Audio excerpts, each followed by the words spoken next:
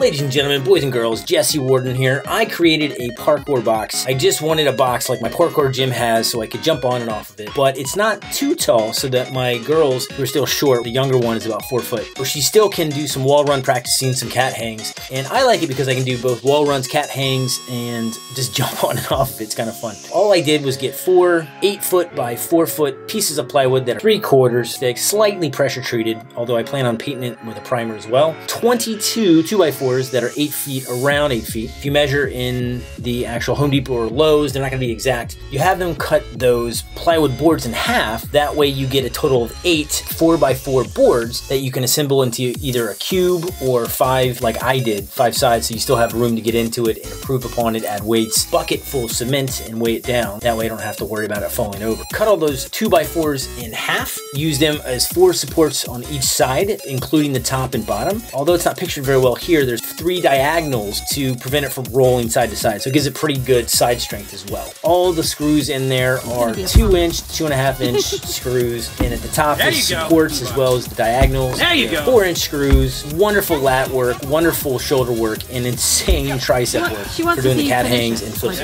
Overall, a really fun addition to my growing parkour collection. A crane, I got at least 1 foot. You gotta get at least 1 foot without you pulling up. There you go. It's harder because you're going down the hill. There you go. I know you are. Push up. Up with your hands. That's hard. Yeah. Push your body up with your hands.